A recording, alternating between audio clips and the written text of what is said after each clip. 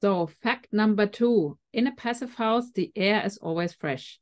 So this here is my little air quality sensor that tells me how good my indoor air quality is. Now, unfortunately, I don't live in a passive house, so sometimes my indoor air quality isn't ideal.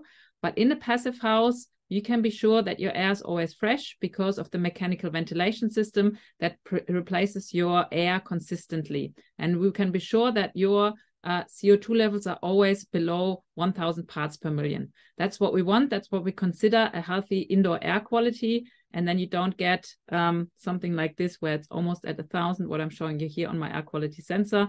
So in a passive house, your air will always be nice and fresh.